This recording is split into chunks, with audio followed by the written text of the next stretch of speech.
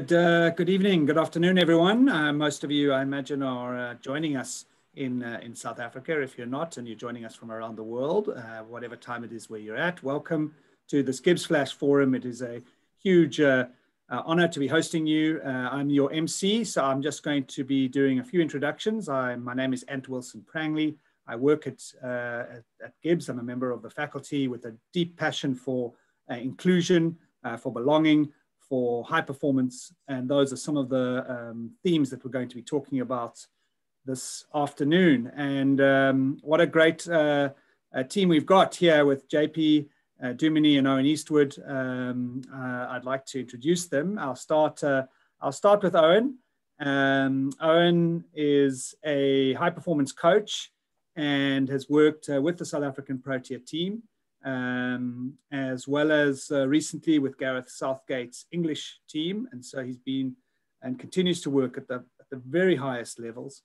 He's also worked with NATO, he's worked with ballet, high performance ballet groups, and as well as corporate leaders. And so has a wealth of experience about performance, mainly on the sports field, but also in business. I think Owen, it was lovely in my preparation reading your story and your background and of your letter that you wrote to the Maori tribe that I think your father had been half, at least genetically half part of, and felt this feeling of belonging and connectedness, which inspires so much of your work. And so thank you very much for joining us at GIBS and with our audience and our participants out there to share this fascinating book, Belonging, the Ancient Art of Togetherness. I'm looking forward to the conversation. Of course, you'll be hosted by a South African gem and somebody that we'll all know and who has entertained us with his athletic fielding, with his brilliant left-handed batting, and of course, with what Wikipedia called, JP, your useful occasional bowling or something to those things, which I thought was a little bit harsh. A useful change bowler, that's what they mentioned. And I thought that was a little bit harsh for somebody who has got a compliment up and took plenty of wickets.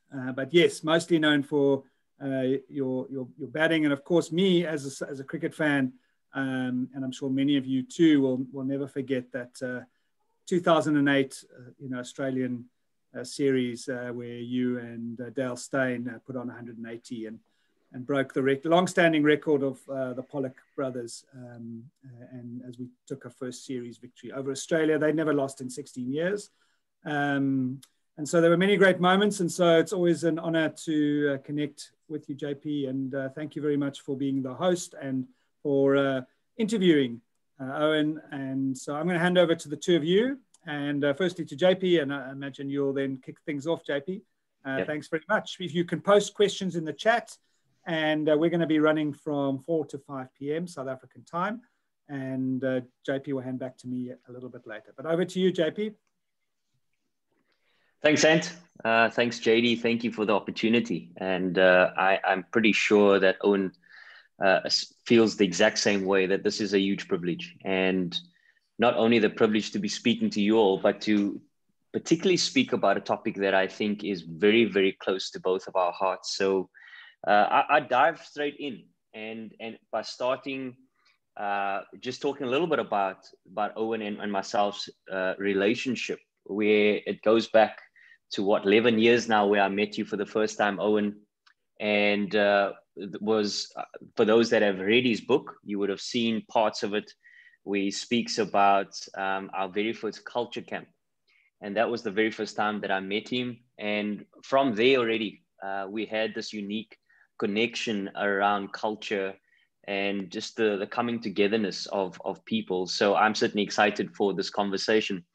And I think about this book, Belonging, Owen. And I would love for you to share with our audience the real purpose for you behind writing this book. Hi, JP. Love you, my brother. And I'm really looking forward to spending an hour with you as well as the whole audience. My motivation, I'm interested in your view on this as well, is that, if you're lucky enough, privileged enough like you to get into an elite high performance environment, often you get exposed to some quite inspirational, enlightened leadership. You know, you're surrounded by high standards. You've got a real sense of purpose about what you're doing. You've got real motivation, which is shared by the people around you. And it's just a great environment to be in. It's sort of unique. And the thing that I didn't feel comfortable about actually reflecting on this a couple of years ago was I come from a very humble family. I was brought up by a solo mother with 4 of us children. I wasn't an elite sports person like you were. And, you know, I sort of got into performance coaching a little bit by accident. But what I didn't really like was that, you know, why do you have to be an elite sports person or talent in order to get exposed to inspirational environments? I've never been comfortable with that. Why aren't the same practices, the same focus on culture and the same enlightened leadership available to everybody? Whether you're at school, whether you're in the classroom, whether you're in any sports team, whether you're in a workplace. So a big part of my motivation for writing the book was I want these ideas that you've enjoyed and have brought the best out of you to be shared by anybody in any environment they happen to be in. And in terms of the response of the book, have you been pretty overwhelmed by it? Well, it's been very strange. Obviously, the last thing I'd call myself as an author. I mean, this is the first and probably only book I'll write. But I think it went to #1 in New Zealand in its first week, and then it hit #1 in Amazon over here during the Euros. Obviously, the book got a lot of profile as the England football team made its way to the final. So I don't know how much that is just promotion versus people having, you know, absorbed the book because it's only been out for 2 months around the world. So yeah, it's had amazing reaction so far, but I think actually it'd be better to judge that in a year or two and see how sustainable it is and whether people are finding the book useful. Yeah. You know, just diving a little bit deeper into the concept of culture, the way I've certainly come to understand it is a way of thinking that transcends into consistent behaviors. And we've certainly had many conversations over a span of a decade about how culture never stands still. And it's always evolving. It's every day there's a shift. And I think about the audience today, and I think about there being probably a more business focus as opposed to a sporting environment necessarily. Would you say that the balance between promoting the well-being of people and having this idea of having to fulfill targets and goals, do you think they closely aligned? Yeah, well, that's an awesome question. First of all, let's actually spend a bit of time defining what culture is, because people can easily get lost and bored quickly if we don't do that. My starting point always has been this insight from the English Institute of Sports meta-study they did, which is 70% of human behavior is determined by whatever environment you are in. Okay, so 70% of your behavior will be basically determined by whatever environment you're in. So you and I are behaving in a certain way in this context. If you and I were to then meet up in person this evening and go to a pub, there'll be at least a 70% shift. If you and I then have to present to a board tomorrow morning, there'll be another 70% shift. We're very malleable and adaptable to our environment. So culture is a really clear definition of what is our environment that we're in right now. And what are the standards? What's a sense of trust around us? Do we have a shared identity? Do we know actually what we're trying to achieve together? All of those things together create the environment. That's the first point. Second point, you know, I hope people now start to get this, that performance and well-being are interwoven together. And it is crazy that for so many years, there's been this idea that we need to really, really be hard on people physically, mentally, in order to get the best performance from them. And I've worked in some sports, gymnastics and ballet, where the idea is you are very, very tough. It's a tough, unpleasant experience, a lot of it, in order to find out those who can handle it.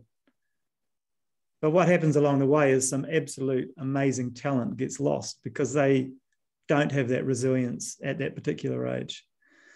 So I think that's all nonsense. And I think really what we should be doing is promoting well-being, let all the talent have an opportunity to shine. And then when we get to the point of having to pick a team to go to the Olympics or whatever, then we do the selection at that point, rather than trying to filter people out by having a what I would say harmful environment on the way. So look, I don't know about you.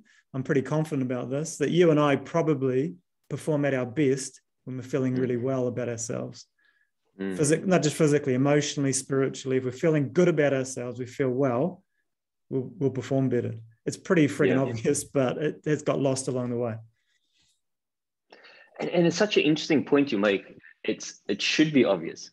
And the ironic thing about that is that, in our day-to-day experience of whether it be in some sporting teams or maybe even in the business world, it's not always the case, because in many ways, society has taught us that it's about this hard exterior that we need to show that is ultimately going to advance into the result that you're looking for. But we've certainly learned in our experiences, and my reference is only cricket. You've had a few different experiences in the business world as well as other sporting codes. But I can categorically say that in my own personal experience, when I felt a sense of belonging, when I felt a sense of love and appreciation for who I am and the uniqueness that I bring to the team, that was when I felt comfortable. And it's not always about just being comfortable. I think it's about giving you the best opportunity to perform. And once, particularly the leaders in the environment, when they understand that mechanism and understand that this is what they're trying to promote, you feel safe, you feel trusted, you feel in a place where you really can express yourself without being judged. I came across this, and this is probably in the last 5 years of my career, and somebody told me, when I think of the cricketing context, I think about this new notion and idea of playing with freedom and expressing yourself. Now, I mean, and I'm sure you can contextualize that in a business sense as well. This idea of playing with freedom gets thrown around a lot, and go and express yourself. But then, unfortunately, where things don't go according to plan, there's a default setting that kind of sets in, and all of a sudden you get reprimanded for the outcome, right? But somebody shared this with me. Freedom is not freedom until it's freedom to fail. And that was such a freeing experience and freeing time in my cricketing career, where I could really just release the outcome, release the result, and say, right, let's me focus on the process.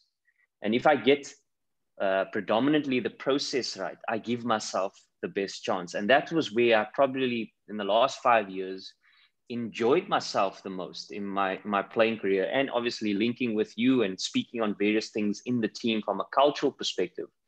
And once I took the focus off just my performance, I took the focus off just how am I impacting this team, but how can I best serve my players? How can I best serve my teammates, my environment? And, you speak about the idea of Ubuntu in your book, and particularly in chapter 3, where you speak a little bit about your experience of the Proteas. And, we defined it in a way that it's the measure of our lives in how we impact other people. And in essence, what that means for me is, how do we serve other people? And I truly feel that the last couple of years of my career, I truly got it. I truly understood what that meant. Now, that did not get to a point of me or the team achieving the ultimate goal, which was obviously winning a World Cup. But the experience of it was second to none.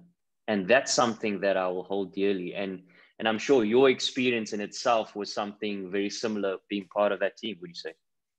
Yeah, I mean, you're raising some awesome points here. Let's go back a step from Ubuntu. Let's come back to that. But in terms of well-being, a way that I think about well-being is that if people are well, they have high energy. And actually, it's impossible to perform at your best without energy. So I equate well-being with energy. And I'll give an example to the audience. As you know, I would come in for the occasional camp where we would have a culture camp. We did a few of those, but I would also come in at the start of each series pretty much. So if you're playing Australia, I'd come in for that week of preparation before the first test. And, you know, I did that over a period of how many years? And I would come into the camp and I would, you were obviously someone I was very close to, but when I came into the camp, I would always be able to see clearly your energy. Now, there were times where your energy was compromised because you have had an injury. So there was a physical well-being was being compromised, and I could see, and it affected your energy. But there are other times when there was a social issue was affecting your energy. So, for example, there were some conflict between some players and it hadn't been resolved. The type of person you are, the type of sensitivity you have, that would affect you. That would bring you down. There would be times where you might have spiritually not well for whatever reason. Things might be going on in your life. So that's an example where, from a performance point of view, as I'm going into that environment, and you're a critical player, very understated, but you're a critical leader in that team for a long time. And people may not appreciate that, but you're always one of like the three main leaders of that team.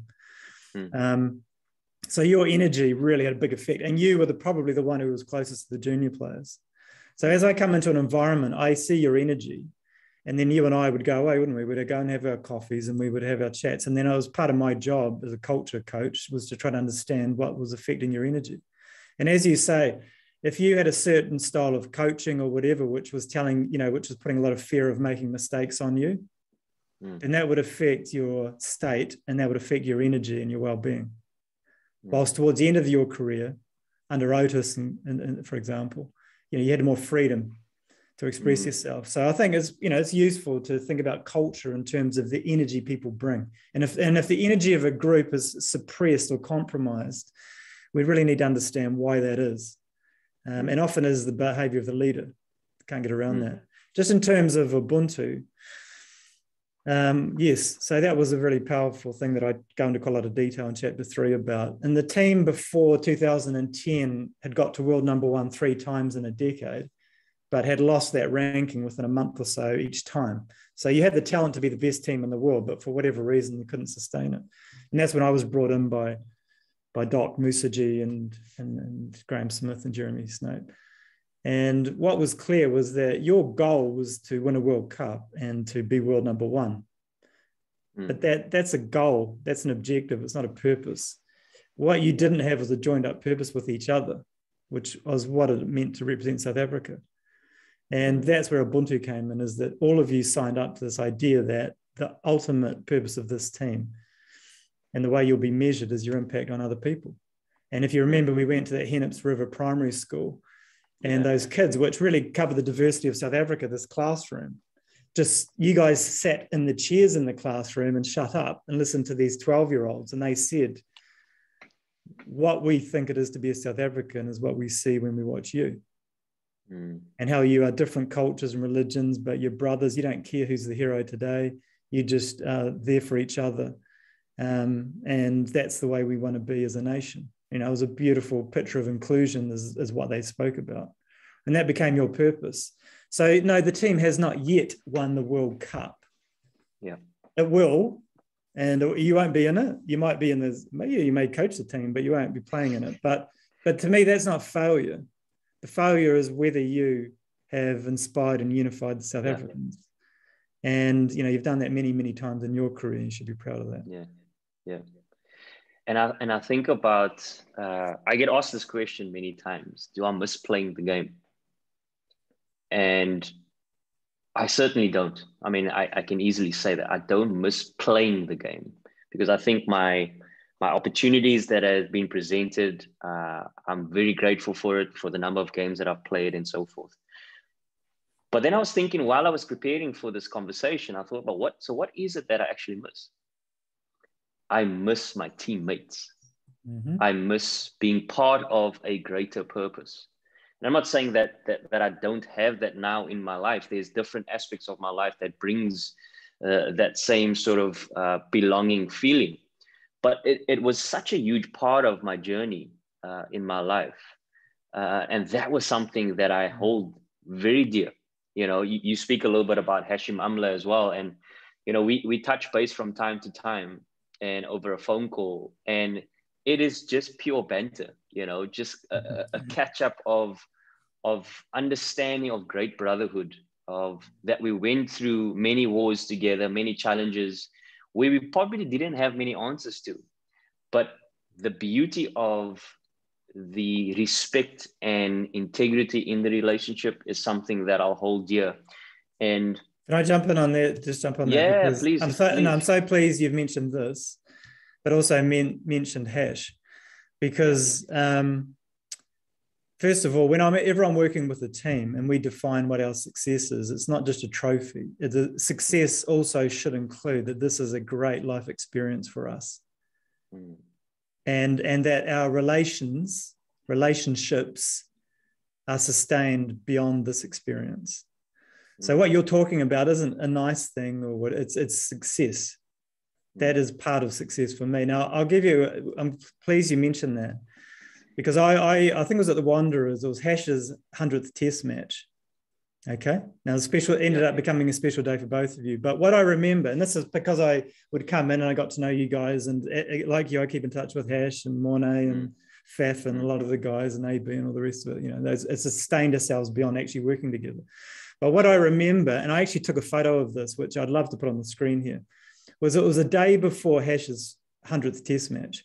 And he had not been playing well for quite a few series. He was not in good form. And what I remember was you guys had a net beside each other. And then after the net, everybody sort of packs up and goes into the dressing room and stuff. But you guys had a chat as you finished your net. You just had a chat with each other. And I was hanging around. I just thought, and then I turned around about 10 minutes later and you were still chatting with each other. And you guys have known each other for like 10, 12 years, but you were chatting with each other like you just met. I actually took this photo of you and him just looking at each other's eyes, having this conversation. And do you know what happened the next day? You do. I'll remind everybody. On Hash's 100th test match, you and him batted together and you both scored hundreds, and you were together when he scored his century. And there's an iconic photo of you and him hugging. And those are the two things that go together for me. You and him talking to each other with this beautiful loving connection and respect on one side of the image, and the other side of the image is hugging each other, which was what the public sees. And to me, that captured the Protea Fire culture, is that the success doesn't come without that first piece. No, it's a beautiful memory, and certainly one that I'll hold dear for many years to come. I just want to kind of go slightly off course in terms of my question, and it was particularly something that you wrote about, and it was a reference to Professor Robert Sapolsky.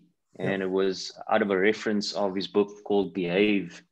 And he speaks about collectivist society and individualistic society. And I just wanted to know if you'd speak a little bit more into that and sort of the ideas and understanding around the two differences there. Well, and I think it's really important in a South African context to understand this.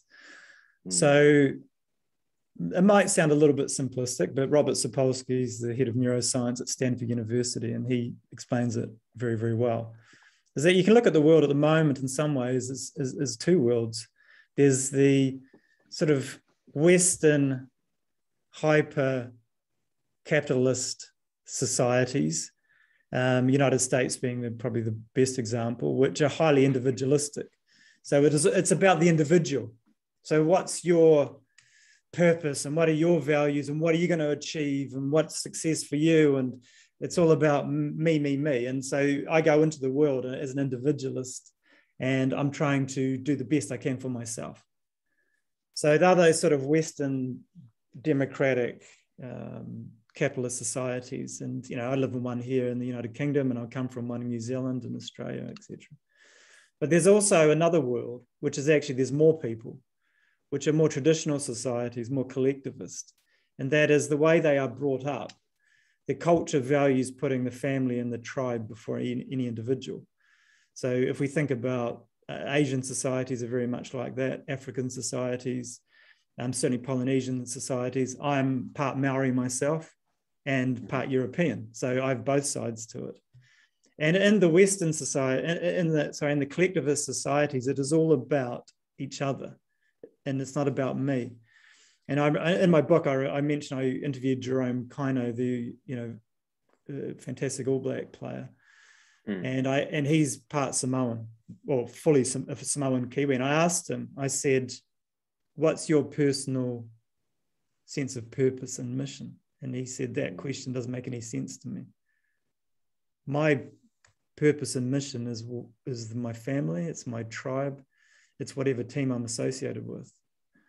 So I think people really don't quite understand this. And when you throw different people in together, they have a different way of thinking about the team.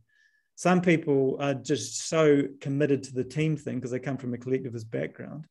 Well, other people, more individualists, can be very, very selfish. You can see this in American sport. They don't mind disrupting the team if they want to get more money or more celebrity or whatever. They're prepared to do that because it's all about me, what I can get out of this experience. So I think it takes really good leadership, including the pro tiers, where you have people coming from sort of different ways of thinking about the world and themselves, and you've actually got to try and weave it together.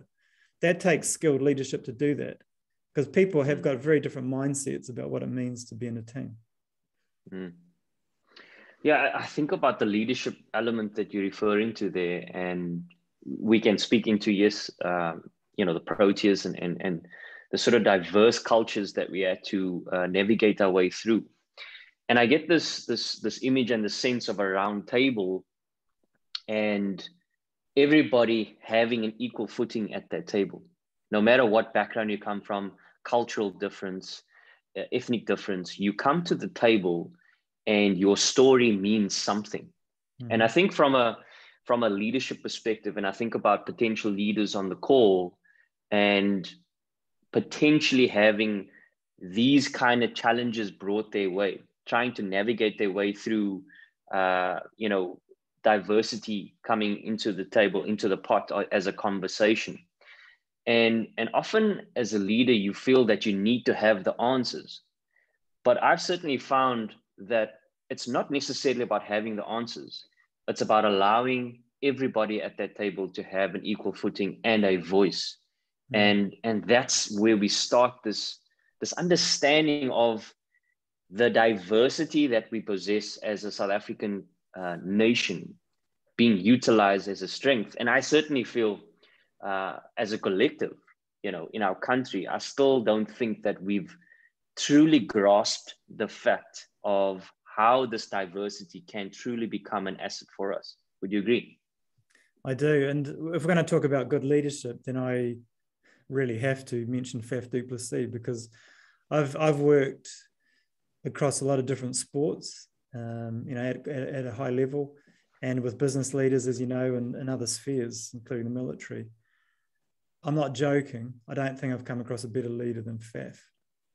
I think he's absolutely outstanding leader. And I'll give an example which touches this point you've made, is that he was always concerned as captain of the Proteas that the team was set up and the culture was reflective of himself, heavily influenced by himself, who was an Afrikaner.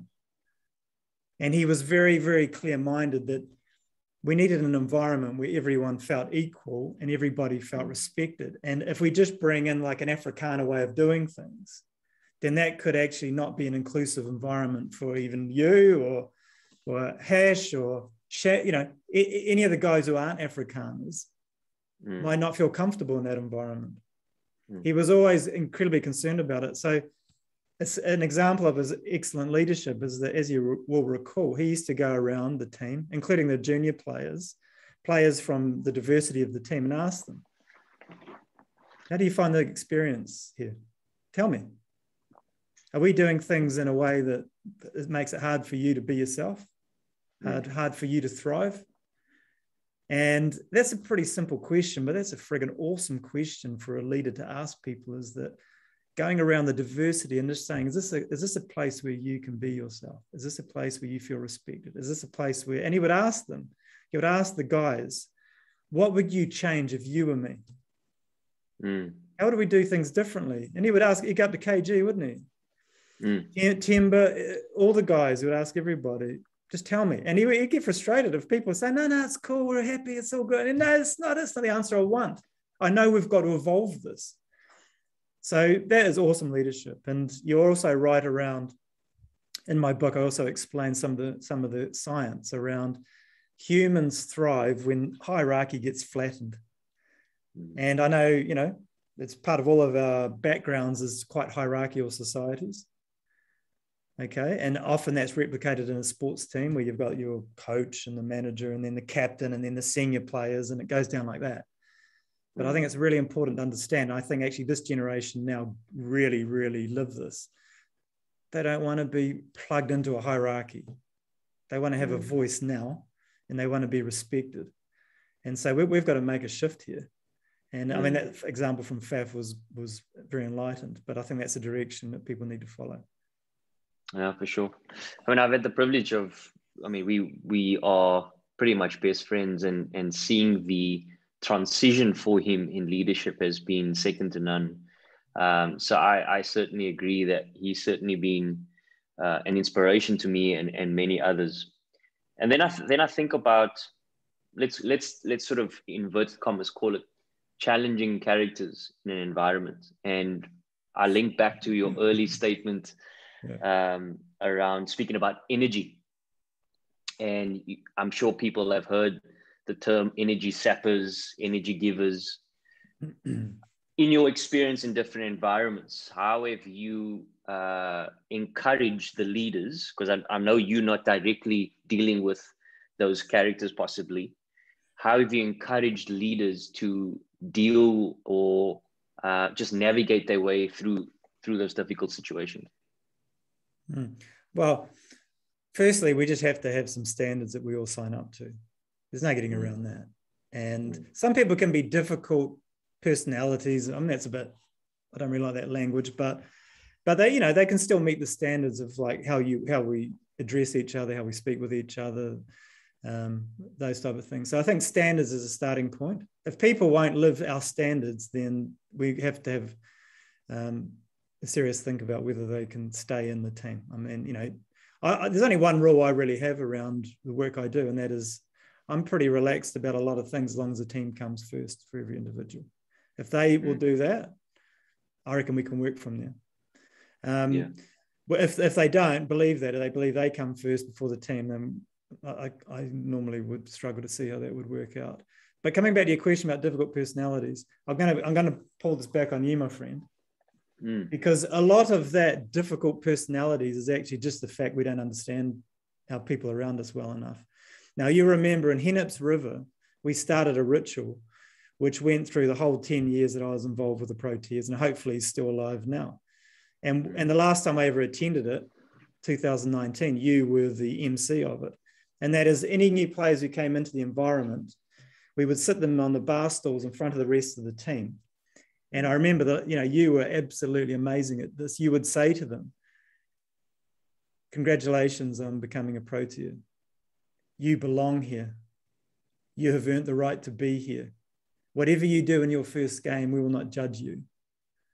You're someone who will contribute, and you will contribute when you're ready. And it was an amazing message of belonging to send to people. But this is a ritual that started 10 years ago. But we had 3 questions, didn't we? Which was, where did you grow up? Where did you first play cricket? And what does it mean to others that you're a Protea?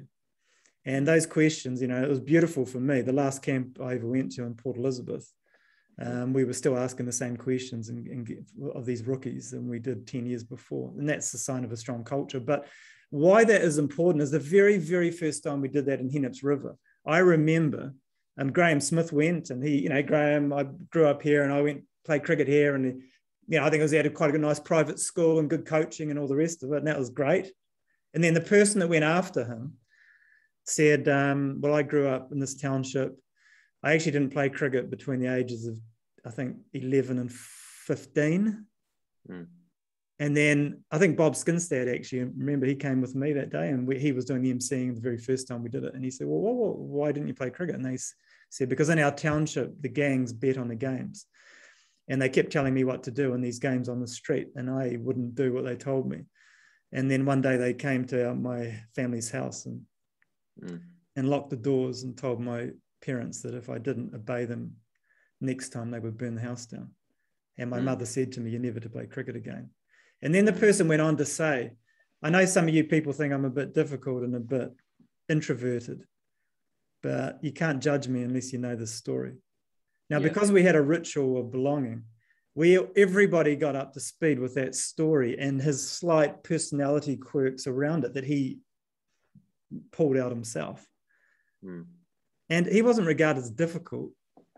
He was just regarded as having his own story. And we could empathize with why he might, be reticent and not trusting people as quickly as others do and all that, because he's had some harsh experiences. So for me, that is huge. It's a difficult character. Let's just not do the difficult bit. Let's just not judge people until we get to know them properly. And if we believe in diversity, we should believe in diversity of personality as well, I think. Yeah. You remind me of, as a leader, I think about, you can have somewhat of a difficult, let's call it a difficult character in a situation, referencing what you're referring to now. And I'm thinking about, we can then ostracize them in the sense of what we need to kick them out because they're not lining up what you referred to as standards, right? So you want your organization or your team or just people in an environment to line up to those standards, because ultimately it's more likely that the environment sets that standards. But when they sort of go off course, I'm always aware that the first point of call is not to kick out, but to ask the question, what's wrong? What's up with you? What's happening in your world? Let me come and sit in your world before I judge your world. And it links back to what you're referring to, isn't it? And I've certainly found myself guilty of this at times because you get overwhelmed by emotion. I remember fondly, and it wasn't actually a Proteas game. It was back in for the Cape Cobras, and I was captain at the time. And there was a character in there. There was a play in there that I just found just challenging the environment all the time. And I thought to myself, right after this practice session, I'm going to go to him and I'm going to give him a piece of my mind. And I actually spoke to the performance coach, the culture coach at that point in time. And I mentioned to him what I was going to do. And he just looked at me and he said, maybe you should consider asking him what's happening for him. Beautiful. And I did that. And all of a sudden, I'd realized that he was battling with this transition of not being selected, previously being a sort of first in the team sheet kind of scenario. And he was struggling to navigate his way through it. And all of a sudden we're having this conversation about it. And the next thing, he's all in again and buying and living up to the standards. So it's certainly a fascinating story and journey that we've lived as a Proteas and a cricketing culture. I'm aware of the, carry on. Just on this one, this raises also for me is I still feel the best frame for being a great leader and a great coach is parenting. And I do, and I'm not shy about saying that. Not everybody's a parent, so it's not a reference point for everybody. But when one of your kids is being difficult, which they pretty common, you don't have a reflex that you get rid of them. But yet in these workplaces and environments, we have this reflex that if something we don't like, or they aren't, or they're difficult, let's get rid of them. I think it's a really flawed way to approach it. And I'll give you an example. A couple of months ago, a football coach here was chatting to me, and they were having a very difficult time. And there's a few players that he was really annoyed with, felt like they'd lost their attention and their effort. And he gave me he called me and he wanted to give them a real, in a team meeting, really a target them. And at the end of the conversation, he said, what do you think? And I just said, can I just ask you a question? If any of those were your children, how would they respond to that conversation? And he said, it would probably destroy them. It would demotivate them. It would shame them in front of their peers. It would probably be a disaster. I said, why, what's the difference? They're someone else's kids.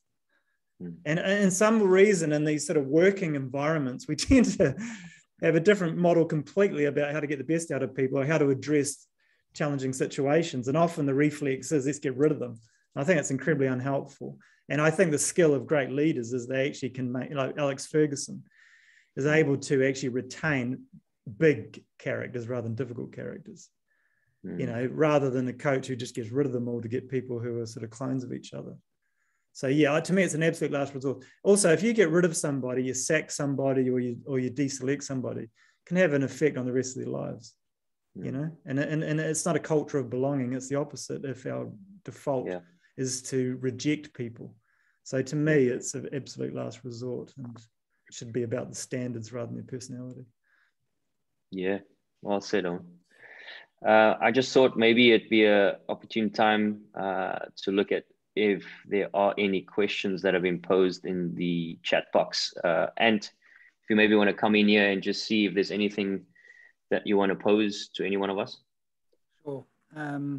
Thanks, JP and Owen. I mean, I think just to reflect something back, you know, it's been a deep privilege to hear you to talk about this very important things, and very personally. And so thank you for that. I feel very lucky to be on the here and live with you.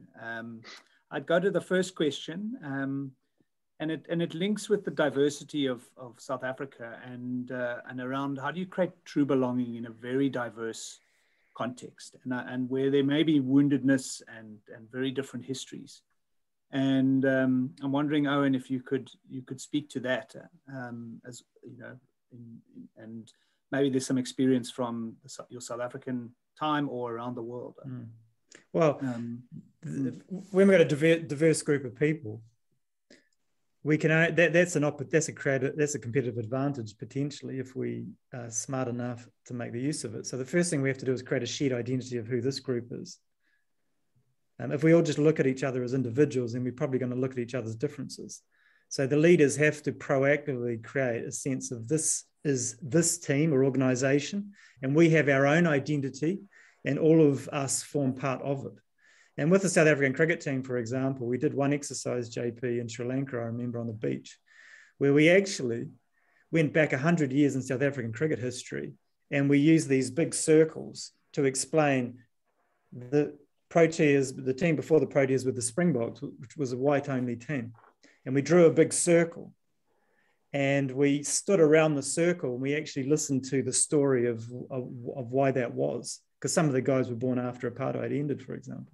Then we drew another circle, which was actually, you know, what I think was called the Coloureds team, who had their own cricket union and own national team.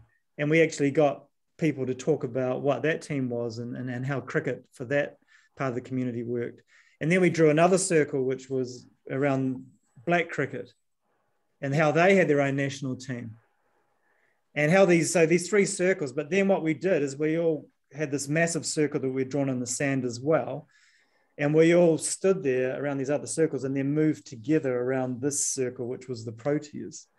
And it's quite a graphic way for the leaders to say that, yes, we've got a difficult past, and a past which isn't inclusive, and a past which has a lot of pain in it. But actually this circle of our identity now is different. And when everyone stood in there around that circle, I think everyone had a completely different perspective on what it was to be a Protea. But they needed to understand the history and heritage that shaped it. So to me, that shared identity, you've got to do hard work around that. And then the second thing which binds diverse people together is a shared vision. Because no matter what's happened in the past, if we are going to work together, we're going to be walking towards that vision together. So I think if there's a really compelling vision that is painted for us and we feel part of, that is also something that binds diverse groups together. Thanks. Thanks very much, Owen. I've got another question, which there have been a couple of questions before the session and then online about working with in a context in which maybe the shared identity is not as strong as a national team environment, and where each person might have very particular individual goals. And so you've spoken a bit about that, but could you just elaborate a little bit for our audience about where very strong individual goals or maybe appropriate, people are building their careers, and how you work to bring them together. Yeah, well, I actually have done some work with Investec in the UK, obviously a South African-based bank. And they asked the same question, like, we're not a national sports team, so how do we create this sort of sense of shared identity that is bigger than individuals? Because everyone's there and motivated, but they're motivated to be well remunerated and they're motivated for career progress. So how do we create something? And part of it is definitely storytelling, because what had happened was that the story of Investec, which is pretty cool, had got lost along the way as it became more bureaucratized and grown over the decades. And the actual story, and for businesses, the origin story is pretty powerful often. But the Investec one had been lost. And I actually had the privilege of speaking to some of the founders of the bank as part of my piece of work. And it was actually incredibly cool. In these suburbs of Johannesburg, these guys wanted basically to allow their neighbors, dentists, lawyers, etc., to be able to upgrade their car and just basically improve their lifestyle. And the banks weren't cooperating. So they actually set up this financing little business, which helped them. And then the Central Bank of South Africa wrote them a letter and said, we know what you're doing. It's illegal. The only people who can do that is a bank. If you continue to do it, we'll prosecute you. So these guys sitting basically in a living room then wrote to the 14 banks in South Africa and said, is anyone interested in selling us a license? And one of them came back and said, actually, we're looking to get out of this. So yeah, you can have ours. So they became a bank by accident. Now, what's interesting is today they've always talked about themselves as the outsider, and they like that positioning. If you actually understand their identity story, that's authentic, isn't it? Because they were outside, didn't want to be a bank. They just wanted to help people, help their neighbors and help their friends. So I think there's a lot of stuff that can be done if you look. And when I work with startups, for example, we really curate an origin story that is going to be empowering culturally going forward. We want to have clear values, we want to have a clear purpose, a really good vision, all that, do that really, really well at the start, and actually provides a good environment for people who come after. Thanks very much. Owen, maybe I'd be a little bit unorthodox and turn it to you, JP, a bit. I mean, you've been through these experiences and what would you share as appreciatively, like what really worked to bring people together, to help people feel like they belonged? I mean, you've had many different culture coaches and experiences. What's been some of what you could share? Yeah, and it's very much what Owen is speaking about, and very similar experiences, that you just feel a sense that your story matters and where you come from matters, and that nobody from whichever background you're from whichever sort of ethnic background you're from, that no matter what you say, it's important. And I found that when we connect as a team is when we allow each other the opportunity to share. And it's not always an easy process, because certain guys would have gone through challenging experiences in their upbringing, as Owen mentioned a little bit earlier. But allowing that authenticity to come out, allowing whichever way that comes out, let it come out, and appreciate that, because you possibly will have somebody that couldn't possibly speak English properly. So now the communication barrier is a bit of a challenge. But if you can truly look past all that and truly look to him as your teammate and say, you know what, we're going to be going through difficult times together. And for us to really come out the other side and having achieved some sort of success, whichever way that looks, I want to be able to know that I can rely on you. But how do I be able to know? How do I get to a point to be able to rely on you? As if I know you through in and throughout. And that has been truly the most remarkable experience. And that's why I talked about earlier. What do I miss most? I miss, these culture moments where we get to know each other on a deeper level that truly just connects us spiritually, emotionally. So I truly miss those moments. Thanks, JP. I'll hand it back to you. I don't know if we've got another 8 minutes or so. Is there? There are a couple of questions. I can keep going, but do you want me to, or do you have anything on your side? I'm looking at, there were a few questions that were sent through previously. And there was actually one that really stood out, Owen, and I thought I'll throw this to you. And the question was, how do you rebuild trust where there has been some kind of injury, where you're being mistrusted, where it is really not warranted? Well, it's quite an interesting one. So I think it's something that's you and I can both, talk about a little bit. Is in Fairway in 2016, the Proteas had a second big culture camp, and I think that's really important. And I obviously go into a bit of detail and belonging around this because we had something powerful in 2010, but then the culture drifted. So you guys were world number one for pretty much 4 years. You really wanted to win that 2015 World Cup. Got the semi-final and then lost in last over in hell of a difficult circumstances. But what happened was everyone was so gutted that the motivation was affected, and actually the culture drifted a little bit for a while, didn't it? And the team went actually from world number 1 to world number 7. And then we called the culture camp in Fairway. And that was a really powerful camp. And then, as I say in the book, within 6 months, you got back to world number 1, which showed how much your culture was critical and correlated to your performance. When the culture was in Faf's words, not healthy, then the performances would dip off badly. So just to answer the question though, I remember in that situation when we got back together in Fairway, one of the issues in the team had been a breach of trust in some ways around the selection for the World Cup semi-final, if you recall. Kyle Abbott had been playing amazing cricket. And then for the semi-final, Vernon Philander was brought in to replace him, even though Vernon had been injured.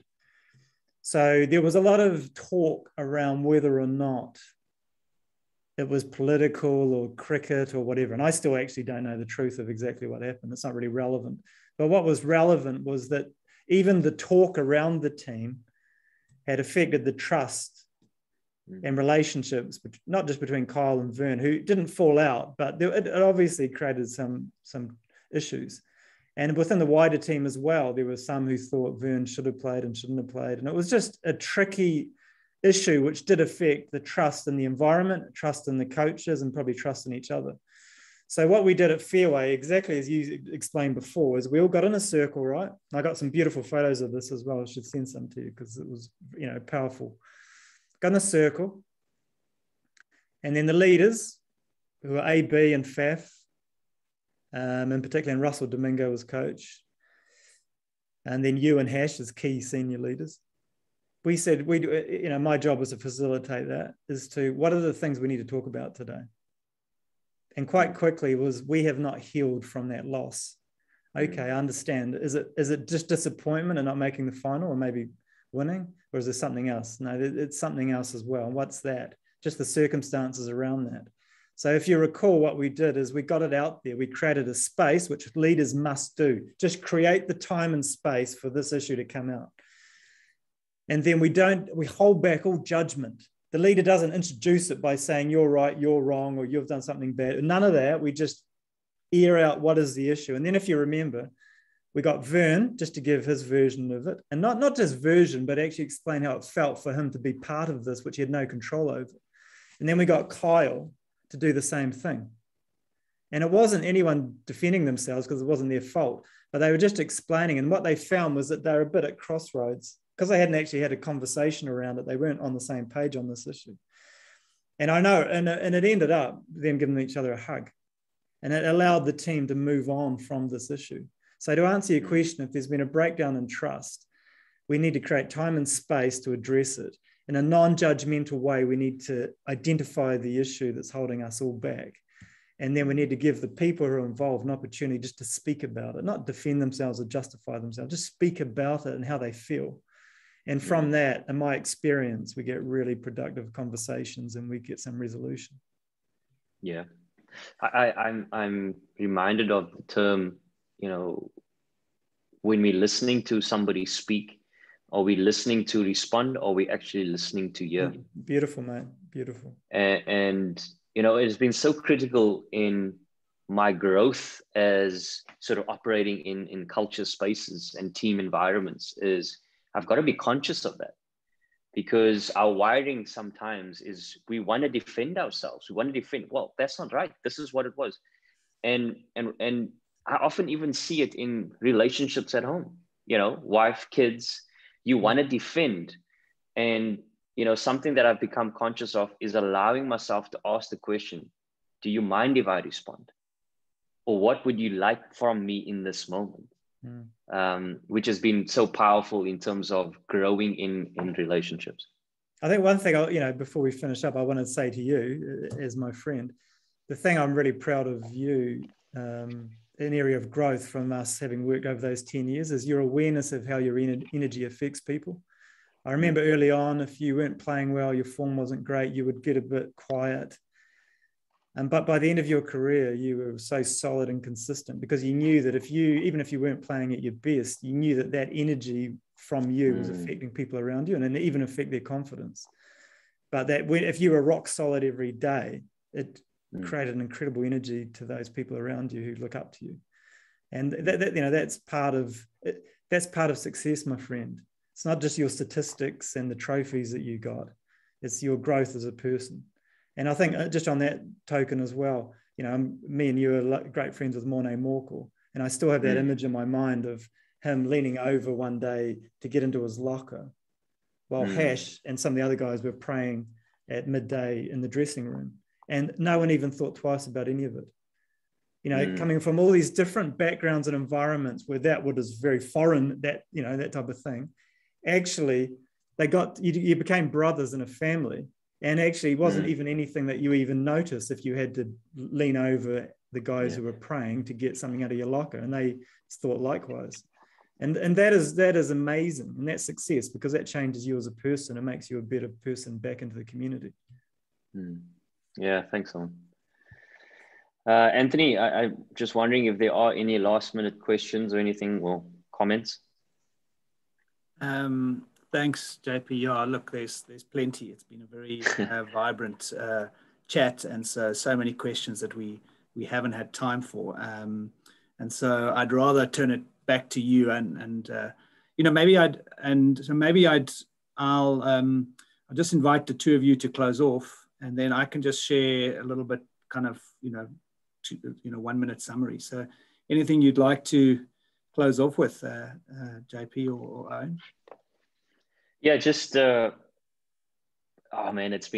been emotional and powerful to reflect on, firstly, reading parts of Owen's book and just kind of remembering and thinking back to those experiences and how powerful of an impact that has been, particularly in my life, and how those cultural values and experiences will carry forward for many years to come, God willing, that I'm seen as an influencer in this world.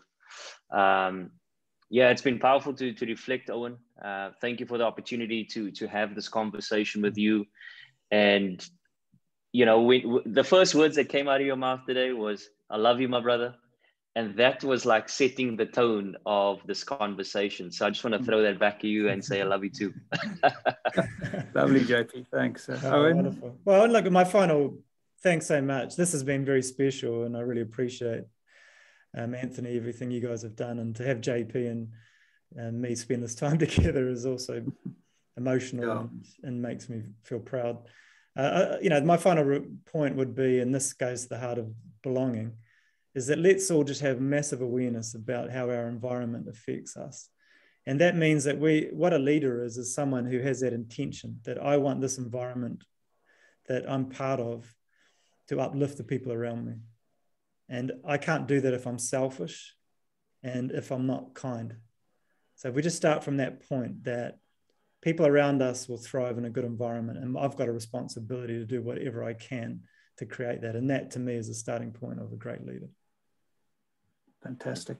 Thank you very much, Owen. I've personally taken so much. I've been taking notes in the background here just for myself. And so it's been a huge gift. And I know that if I'm feeling it, many, many other people out there are too, and are going to watch this and gain so much from this experience. And the fact that, JP, you were able to really, with your open heart, kind of lean in to unlocking some of the secrets of belonging, of performance, of connectedness, I think has made this a fantastic session. So just big thank you to you, JP, for joining us at GIBS for this Flash Forum and bringing your experience and wisdom, because I couldn't have, it wouldn't have been the same if I'd interviewed Owen. I can tell you that. No, thanks, Anthony. I appreciate your. Would not have nearly been as good as it has been. And I think you've answered my question. Some of the questions online, Owen, in your closing comments there, which, many different questions. But I think if we go back to the idea of kindness, of selflessness, and of nurturing the environment, then whether there's some questions about it, how do we do this online? Well, think about the online environment. How do we do this where there's a lot of change in the team? We'll think about how the environment is shaped as people come in and leave and come in and leave. And so paying attention to that environment and paying attention to that context where, as you say, 70% of the source of our behaviors lies. There's a lovely thought to whatever we're encountering. How do we shape that environment? So thank you very much. We've run a few minutes over, and I really appreciate you staying a little longer and on the session. And thanks to everybody who joined us on behalf of GIBS. Thanks, guys. Well, and of course you can buy Owen's book. So let's not forget to punt that. We've dropped, maybe JD, you can just drop the link in there again. And of course it's a great book, and it's available. So please go out and get it. Thanks very much, JP. Thanks very much, Owen. Thank you. Thanks, guys. Take care. Bye, everybody. Take care.